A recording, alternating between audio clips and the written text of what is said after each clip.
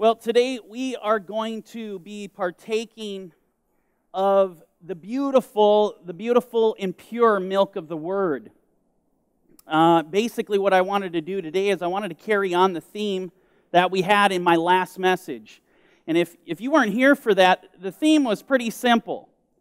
We were looking at the beautiful ministry of Yeshua. That's what it was all about. We were looking at specific characteristics that Yeshua possessed, that he had, characteristics of which the Jewish people were actually waiting for. They're waiting for. Remember, the Jewish people, they had expectations in mind of exactly what the Messiah would look like when he came, exactly what the Mashiach would do when he came.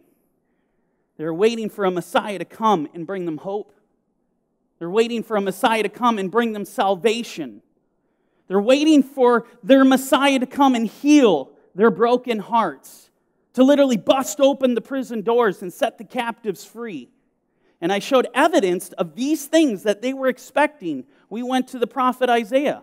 We saw Isaiah 61. We saw Yeshua quoting Isaiah of himself in Luke 4. I took you to the caves of Qumran and showed you that document called the Messianic Apocalypse. Literally, in that document, watching it outline characteristics. These are the things that they are waiting for, the expectations they had of their Messiah, of which we read, he would open the eyes of the blind, right? He would raise the dead. The poor would have the good news preached to them. And wouldn't you know it, all these expectations, they were found in the Messiah, Yeshua. The blind did receive their sight. The lame walked. The dead were raised. The very things that the Jewish people were expecting were the very things they experienced when Yeshua came in the first century, by his hand. Make no mistake, Israel was waiting for an earth-shattering moment in time where their king, the king of Israel, would finally come, and he would come in ultimate power. He would come with total authority.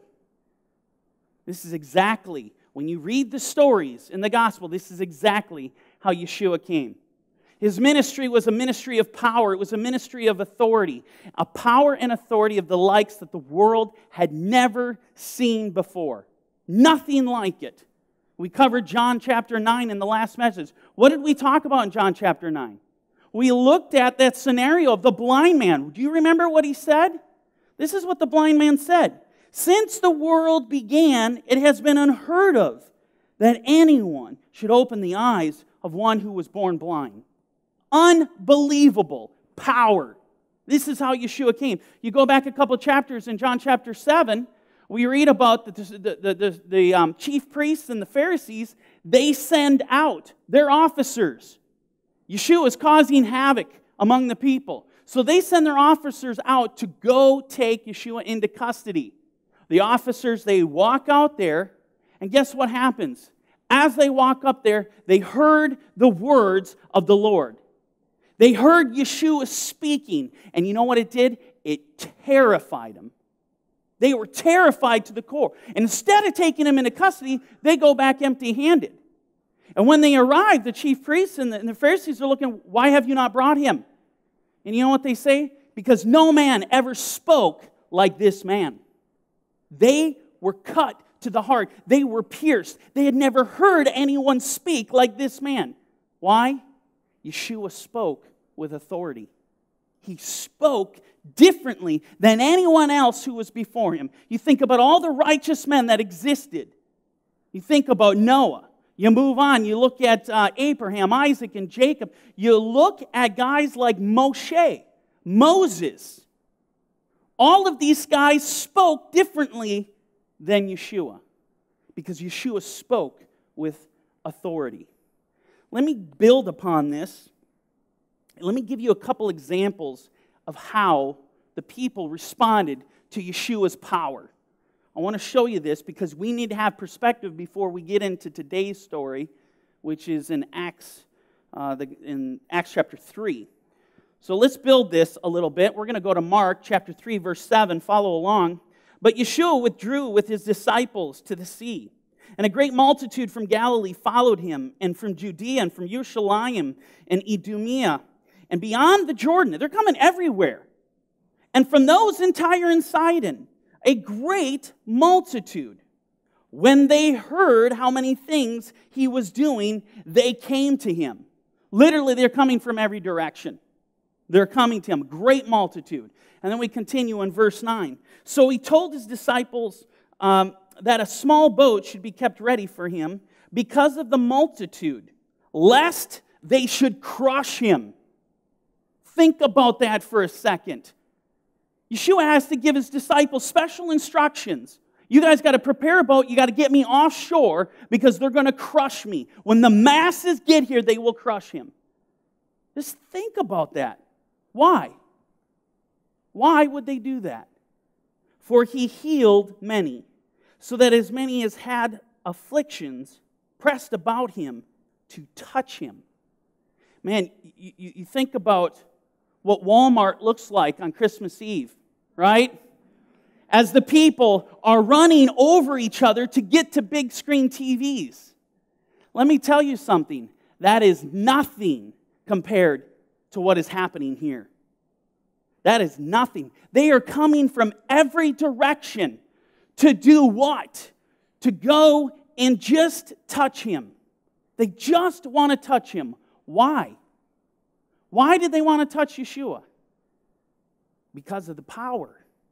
It was because of his power. That's what they knew. He had power.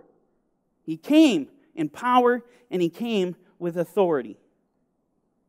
Let me give you another example. Going to the Gospel of Mark in chapter 1, the scenario is this. There's a leper. He comes to Yeshua. And listen to what the leper says. I didn't put it up here. But the leper presents himself to Yeshua and says, Lord, if you are willing, you can make me clean. So imperative you catch what he said. There was no question in his mind, in his heart, what Yeshua could do. But if you are willing, you can make me clean. Well, Yeshua says, I am willing, be cleansed. That was the end of it. He was immediately made clean. His leprosy went away. Now, the next thing that happens is peculiar. Yeshua actually gives this man specific instructions. And I want to show you this. In Mark 1:44, and he said to him, see that you say nothing to anyone. What peculiar instructions are these? I mean, this is the manifestation of the power of the living God. He has been made clean. Why would you try to keep this secret? This is glorious, right? Well, as we continue, you're going to find out exactly why. But go your way, show yourself to the priest, and offer your cleansing, for your cleansing, those things which Moshe commanded as a testimony to them. Verse 45. However, now let's just see if this guy follows Yeshua's instructions. He went out and began to proclaim it freely and to spread the matter, so that Yeshua could no longer openly enter the city. You want to know why he commanded him to keep quiet? Because just the word of his power going forth, it spread like wildfire to where he had to go hide. He couldn't even walk openly in the city. And another, you can go back to John as well. You go back to John chapter 6 and you read there. This is an amazing thing that happens. There's a miracle that takes place. Yeshua turns 5 loaves, 2 fishes. He feeds 5,000 people with this miracle. And what's so fascinating is, and I didn't put it up here, I'll just go there real quick. What's so fascinating about this is when they saw this miracle, when they saw what he did, we read the following. And this is what it says. Therefore, many of the disciples, when they heard this, says, Here we go. This is truly the prophet who has come into the world. Therefore, when Yeshua perceived that they were about to come and take him by force and make him king. Listen to that statement. So, what he did is he fed 5,000 with 5 loaves, 2 fish. The people there that witnessed it, they said, there is no question. What were they identifying? The power. There's no question. He is the prophet who comes into the world, and it is explicit when you go there. What did they say? Yeshua knew they were about to come and make him Melech. They were going to make him king because they knew exactly what he had done. It was kingly. This is exactly what they were waiting for. Power. It's awesome. And then we continue in this, verse 45. So that Yeshua could no longer openly enter the city, but was outside in deserted places, and they came to him from every direction. In other words, the fame of Yeshua, I think I've laid this out pretty well, the fame of Yeshua could not be contained. His acts of loving kindness could not be kept secret. Understand, this is the natural effect of the power of Yeshua, the power of God. Let me further put this into perspective for you with Yeshua's own words. As he's speaking to his disciples, listen to what he says. In Matthew 13:16, "Blessed are your eyes, for they see, and your ears, for they hear. For assuredly I say to you that many prophets and righteous men desired to see what you see, and did not see it, and to hear what you hear, and did not hear it." If you ponder that statement, he talks about all the righteous men that these men had grew up learning about, hearing about in the synagogues, the prophets of God, prophets of the likes of Samuel, Elijah, Moses. What does Yeshua say? They desired, they craved, they yearned for something. It was him. It was to see him manifest his power. All the righteous men and the prophets that we read about in Scripture, they all had one desire. They had a craving. And that was to see what the apostles saw, to hear what they heard. Everything that the Jewish people were waiting for had finally arrived with the coming of the Messiah, Yeshua. Keep in mind, his ministry was not just something that was constricted to the physical realm. It went far beyond that. It went into the spiritual realm as well. How many times do we read about Yeshua having confrontations with demons? How did the demons respond to Yeshua's authority and power? How did they respond to his presence? Did they come to have a chit-chat? They fell down and worshiped him, crying out, "You are the Son of God."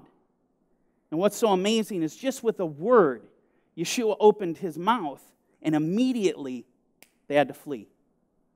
He opened his mouth, and immediately they had to subject themselves to his command. How awesome is that? Yeshua, he is a man of power and authority. Let me give an example, one of my favorite examples in all of Scripture of authority and understanding Yeshua. In Matthew 8, we read the following. Now, when Yeshua had entered Capernaum, a centurion came to him, pleading with him, saying, "Lord, my servant is lying at home paralyzed, dreadfully tormented." Now, what's interesting is the centurion can't help his servant. Clearly, no one else could help the servant. Where does the centurion turn? He turns to Yeshua. And in verse 7, Yeshua said to him, "I will come and heal him." Yeshua agrees to go with this man and heal him. Now listen to what the centurion says. "Lord, I am not worthy that you should come under my roof, but only speak a word, and my servant will be healed." This is what he says.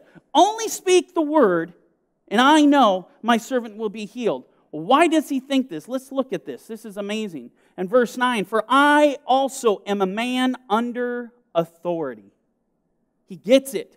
"Having soldiers under me, I say to this one, go, and he goes, and to another, come, and he comes, and to my servant, do this, and he does it."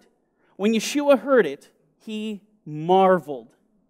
He marveled and said to those who have followed, "Surely I say to you, I have not found such great faith, not even in Israel." Here's the point I want you to understand. Here's the point I want to make. Something absolutely necessary.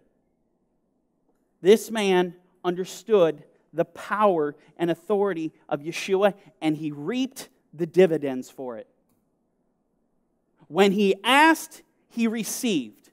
He asked in faith because he did not doubt that Yeshua could do what he said. He didn't even need to come to the house. Speak the word. The centurion saying, everything is subjected to you, my Lord. When you speak, it will be done. It is just awesome. But here's another point that I want to point out. When Yeshua died and rose from the grave and he ascended to the Father, Yeshua's ministry didn't cease to exist. The power and authority, it didn't just evaporate into thin air.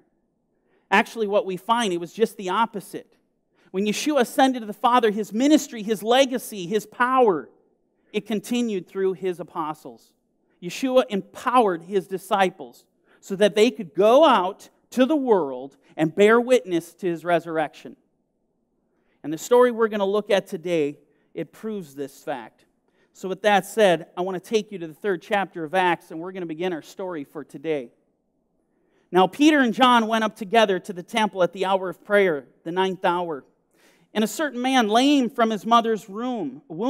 Now, ironically, what did we read about in John chapter 9? The man that Yeshua healed, he was born blind. So he was blind from the mother's womb, correct? Here we have a lame man from his mother's womb. He has never walked. Now, let me put this into perspective. This man is over 40 years old, okay? He's not 5 years old. He's not 2 years old. He is over 40 years old. And so we read, he was carried, the lame man from his mother's womb was carried, whom they laid daily at the gate of the temple, which is called Beautiful. Think about this. They put him at the gate. This was common. This is what they were doing with him. Well, the guy's over 40 years old. He became more of a fixture of the temple than anything. Everyone that came into the temple knew who he was. There was no question about this.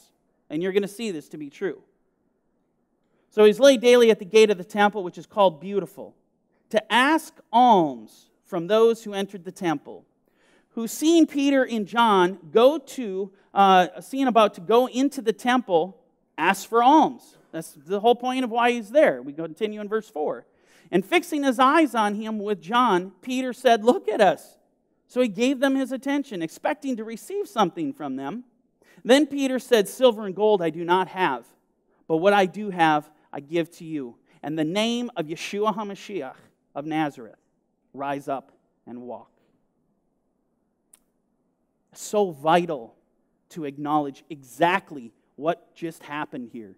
Peter spoke the name of Yeshua with his mouth. Why? Because that is where the power is. It is in his name. And through Yeshua's power, through his authority, this man who was lame from the womb, he's going to walk for the first time in his life. First time ever. We continue in verse 7. And Peter took him by the right hand and lifted him up, and immediately his feet and ankle bones received strength.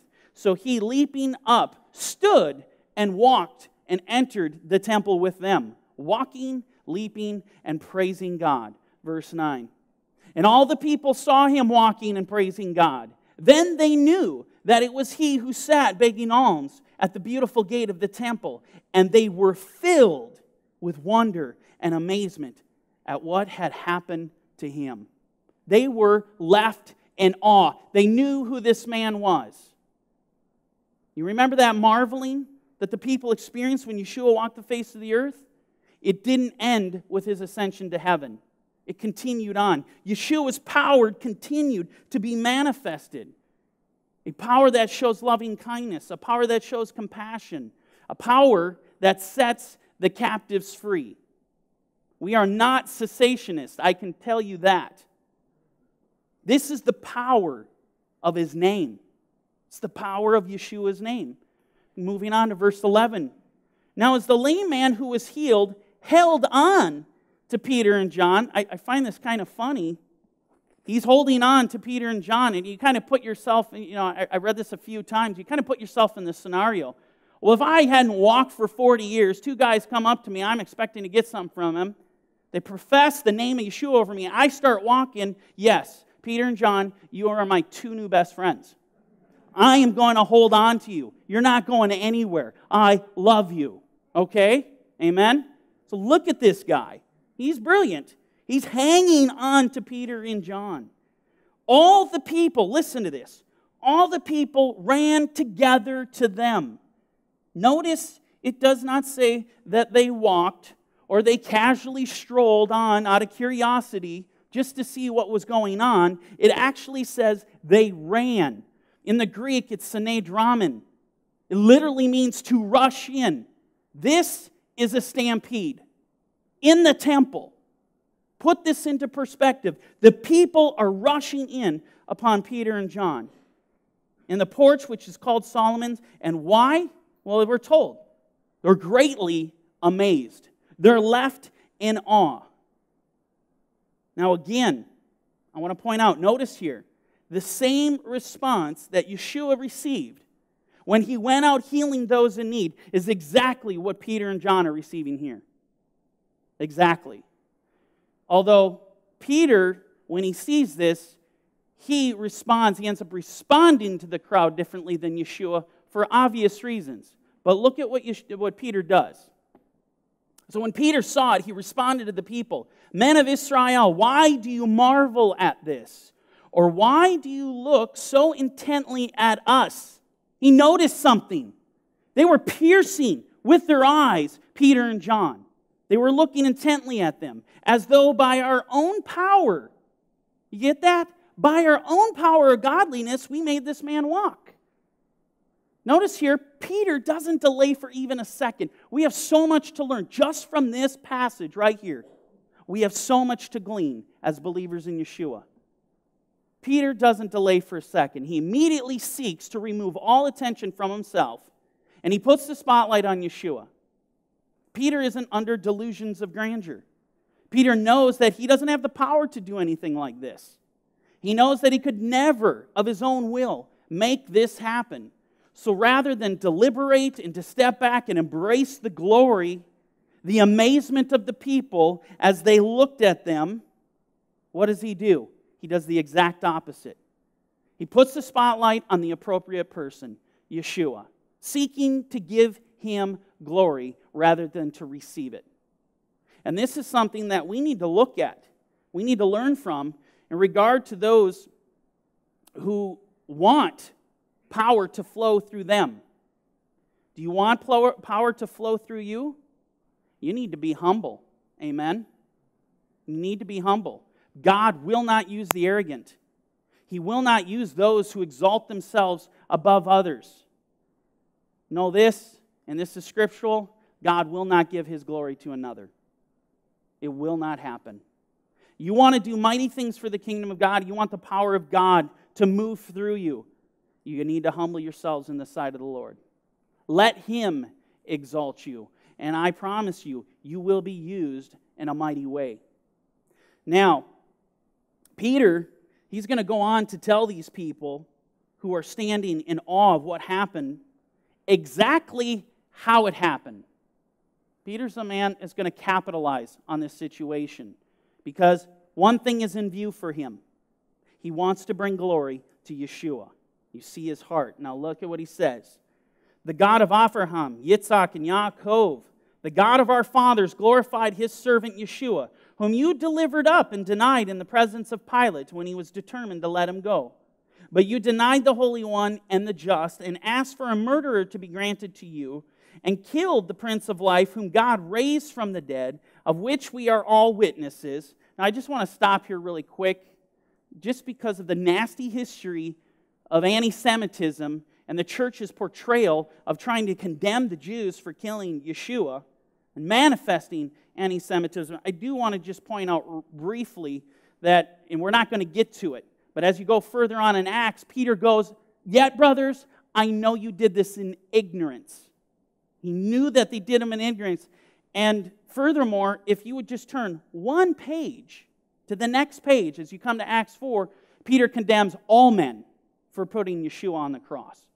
Pontius Pilate, Herod, the Gentiles, and the Jews. Because why?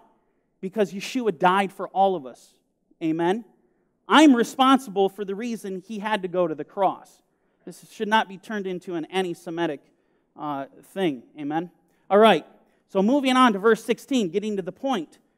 And His name, through faith in His name, he gets to the point of how this man received healing. And His name, through faith in His name, has made this man strong, whom you see and know. Yes, the faith which comes through Him has given him this perfect soundness and the presence of you all. Peter reveals the source of the healing. The source is Yeshua. The power is in Yeshua through faith in His name. Again, you want to experience the power? Guess what? You got to go to the source. There's no other way but through Him, through the faith in His name. Now, moving on, we're just going to skip ahead in this story for the sake of time. I want to jump ahead a few verses. And coming to Acts chapter 4, verse 1, this is where things are going to begin to take a turn. And this is what it says. Now, as they spoke to the people, the priests, the captain of the temple, the Sadducees came upon them, being greatly disturbed that they taught the people and preached Yeshua, the resurrection from the dead. Now this is interesting because several things are noted here. Several reasons why this is problematic for the chief priests, for the Sadducees. Why is this problematic? Well, notice here in verse 7, they're disturbed. Disturbed why? They taught the people and preached Yeshua, the resurrection of the dead. Now, you got to know your characters here to understand why they're so disturbed. But if you look here we have the priest, right? These are some of the people mentioned in this passage, the people in the group. What were the priests supposed to do? Most people would say, well, they're just responsible for the temple services. Wrong.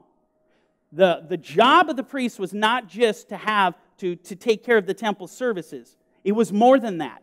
They were the ones that were supposed to be teaching. They were supposed to be the teachers of Torah. At the highest level, the Kohanim were supposed to fulfill this task. They were supposed to give understanding. Yes, you have the Parashim, you have the Pharisees going out. They were running synagogues. They made up part of the Sanhedrin. They too, what did they teach? They taught Torah. But primarily, at the highest level, it was to come from the Kohanim. This was their job. And what are Peter and John doing? They're teaching. This can be problematic. You can see how this be problematic. But not only that, what are they preaching? They're preaching in Yeshua the resurrection of the dead. Well, this is a problem for these characters, the Sadducees. Sadducees, if you understand anything about their theology, they did not believe in the resurrection of the dead. And here you can see they're causing quite a commotion here because of what they're teaching and what they're preaching. They're messing with the theology of the Sadducees. And it's right here where the situation reaches, in this story, it reaches its precipice. The leaders can no longer allow this type of activity to go on, which brings us to our next verse, in verse 3. And they laid hands on them and put them in custody until the next day, for it was already evening. However, many of those who heard the word believed. And the number of the men came to be about 5,000. Understand, this is the direct result of none other than the power of His name. The power of Yeshua. When His power moves, things happen. Miraculous things take place. People by the masses, think about this, people by the masses are going to come into faith in Yeshua when His power moves, exactly as we see it happening here. Now, because thousands, quite literally thousands are coming into the faith, we find the leaders have compounded the problem. They have a compounded problem here on their hands. The message of Yeshua cannot be contained. It's simply spreading like wildfire. So because of this, the leaders get together and they talk about what to do about all this. And we read in verse 5, and it came to pass on the next day that the rulers, elders, and scribes, as well as Annas, the high priest, Caiaphas, John, and Alexander, and as many as were of the family of the high priest, were gathered together at Jerusalem. And when they had set them in their midst, they asked, by what power or by what name have you done this? You see the question? What power or by what name have you done this? We go on to verse 8. Peter, filled with the Ruach HaKodesh, said to them, rulers of the people and elders of Israel, if this day we are judged for a good deed done to a helpless man, by what means he has been made well, let it be known to you all and to all the people of Israel that by the name of Yeshua HaMashiach of Nazareth, whom you crucified, whom God raised from the dead, by him this man stands here before you whole. Peter comes out and tells him exactly how this took place. It was by the name of Yeshua HaMashiach. That's how this healing happened. And then he goes on, this is the stone which was rejected by you builders, which has become the chief cornerstone. Peter's quoting Psalm 118:22 here. Nor is there salvation in any other, for there is no other name under heaven given among men by which we must be saved. You think about that statement. Peter just articulated for us the most important principle in all of Scripture. There is no other name under heaven given by which we must be saved. He is the only way. To help you further appreciate the gravity of what Peter just said, let me take you to Paul's epistle to the Romans. He says the same thing. He says it a little bit differently.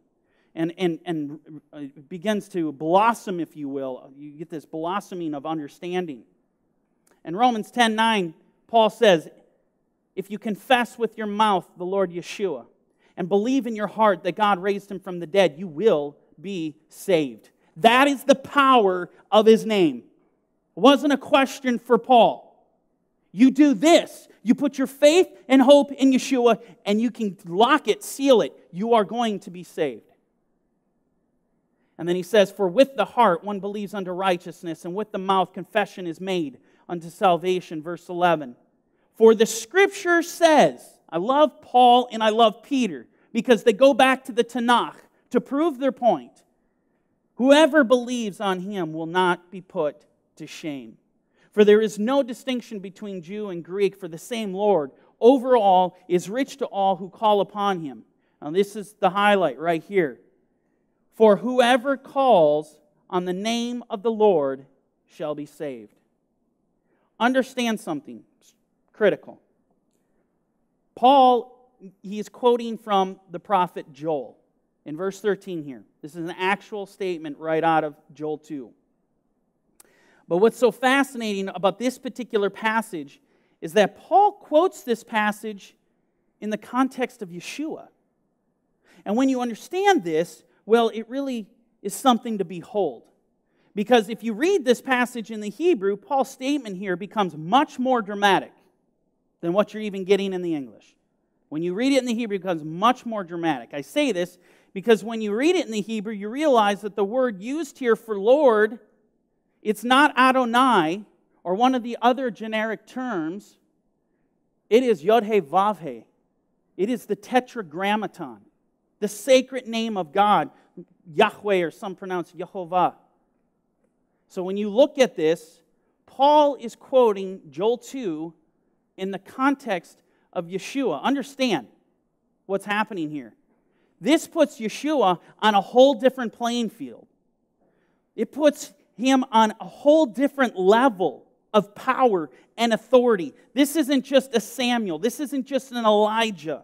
This isn't just a Moses or King David. He is exalted much, much higher.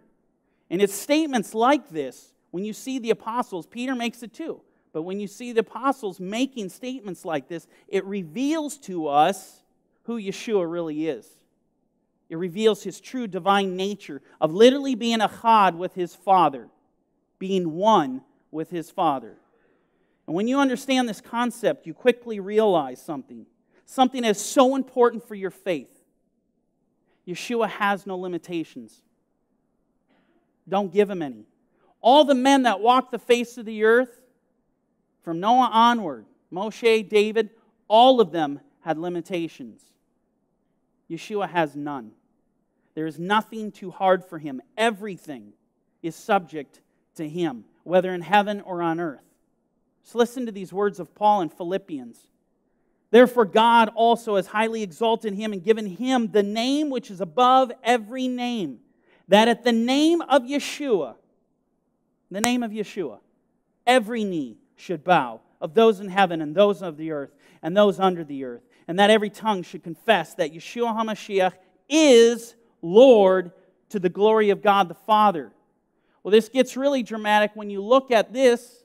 Yeshua HaMashiach is Lord. In the Greek, the word used is kurios. The very word that when they took the Tanakh and they translated it into the Greek Septuagint, this was the word used to translate Yod-He Vav-He, the Tetragrammaton. It's a lot more dramatic when it's coming from Paul, and really in the depths of where he is coming from, when he says, every tongue should confess that Yeshua HaMashiach is Lord. Think about what he is saying. And what is it? To the glory of God the Father. Now, let me take it a step further. The impact of this passage really hits you on a whole nother level when you realize that Paul, these aren't his own words. He's quoting Isaiah 45. A passage that is explicitly, go back and read it, it is all about God. It is all about Yod-He Vav-He, the Tetragrammaton. This is the person in view when it's read in Isaiah 45. So when I go to Isaiah 45, all who call upon the name of Yahweh will be saved. When I come to Philippians, Paul says, everyone who calls the name of Yeshua, every knee is going to bow. Okay, I go Isaiah 45, every knee is going to bow to Yahweh. I come to Philippians, every knee will bow to Yeshua. Think about who he is. Think about his power. Why do I share these things with you? I want to build your faith. We need faith, amen? I want you to understand exactly what the centurion understood about Yeshua, exactly what Peter understood about Yeshua, exactly what Paul understood about Yeshua. He is the power above all powers. He is. He has ultimate authority. And my advice is embrace the power. Embrace it. Embrace Yeshua, and I assure you, you will be saved. And it's more than that. When we truly embrace Yeshua, all of these beautiful stories that we read about, all these miracles that are happening, the visions, the dreams, the healings, the pouring out of the gifts of the Spirit, when we put our faith in Him, like the apostles did, there's one expectation for us, that these things are going to be manifested on a very intense level. Amen? I'm getting back to our story in Acts. Remember John and Peter, they've been brought before the Sanhedrin. They've been put on trial by the leaders, not just because of the healing, but rather because of the things that they're doing, of teaching and preaching the gospel of Yeshua. And so we come to verse 13 rather. Now when they saw the boldness of Peter and John and perceived that they were uneducated and untrained men, they marveled. Are they talking about going to Greek school, secular intellectualism, academia? This is not what they're talking about. They're talking about in yeshiva. They're talking about in their own schools. Being brought up in Judaism, being brought up in the faith of Israel. Being at the feet of Gamaliel, like Paul. Apostle Paul was an expert.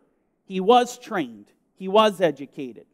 But these men, they're looking at John and Peter, and they're marveling. They're marveling at the fact that they are uneducated, they are untrained. And listen to this next statement.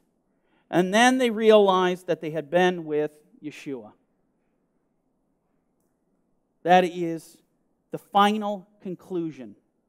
It was that they had been with Yeshua. Let me tell you something. There isn't a more powerful testimony that you could have than that. Think about it. When people talk about you behind closed doors, is it that they know you've been with Yeshua? Is that the testimony?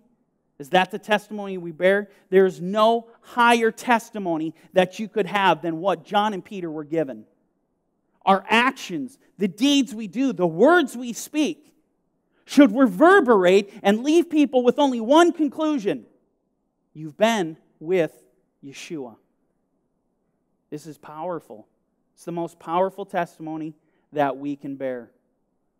Now, continuing on, again, we'll reread verse 13. Now, when they saw the boldness of Peter and John and perceived that they were uneducated, untrained men, they marveled.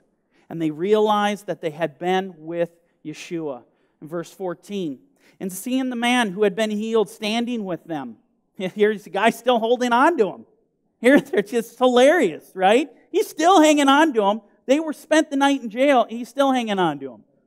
And seeing the man who had been healed standing with them, they could say nothing against it. This is what the power of Yeshua does. It leaves people speechless. So what did the leaders do? How do they handle this? Well, we continue in verse 15. But when they had commanded them to go aside out of the council, okay, they send them away. They conferred among themselves, saying, what shall we do with these men?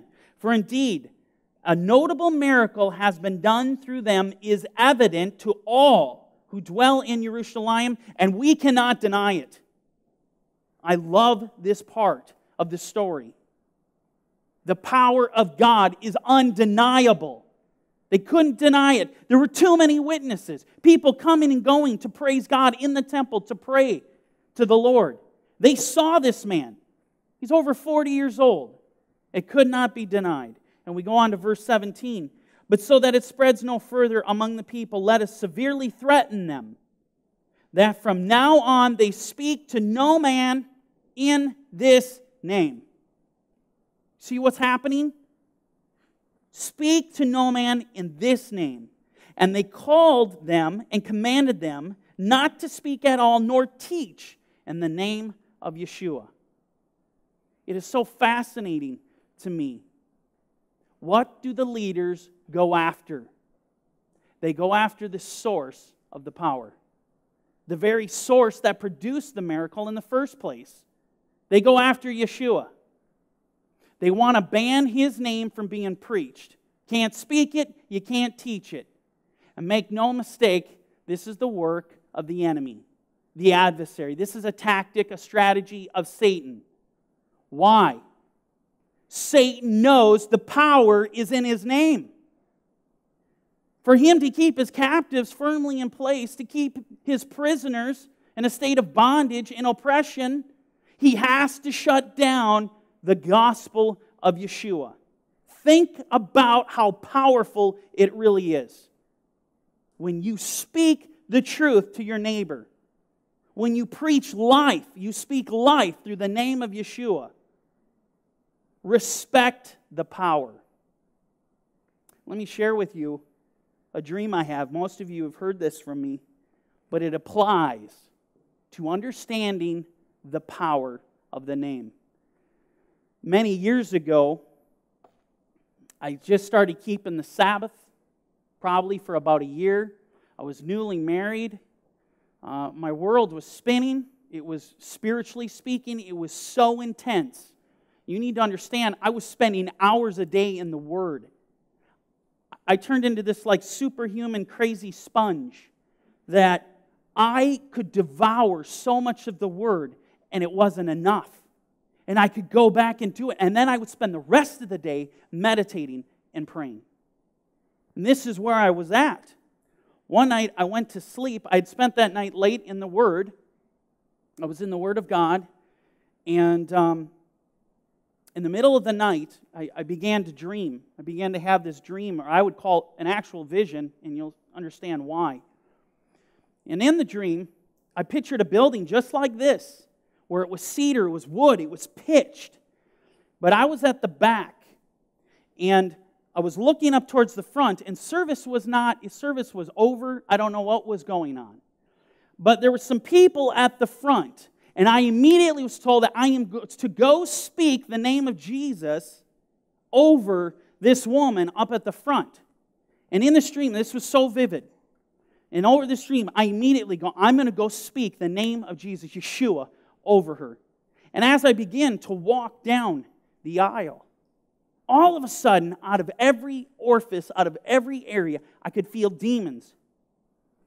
They're just coming up on top of me. And what was happening was, as every step I got, it got heavier. And they were doing something, wrapping their arms around me, right here. I couldn't speak. So as I'm going down, I'm trying to speak the name of Yeshua over this particular woman who was in bondage, who was an oppression, and all these demons would not let me speak.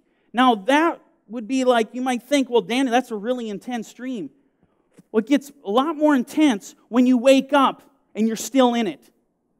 And I could feel them, and I couldn't speak. I start running around I don't know what to do. All I'm trying to do is get the name of Yeshua out of my mouth at this point. I mean, my whole game changed. And the second I said Jesus, it's gone. All of it. Amazing. Now, that dream was with me every day for I can't tell you how long. And I was struggling with, what does it mean? I knew immediately this is all about the power of His name. And I understood the power of His name.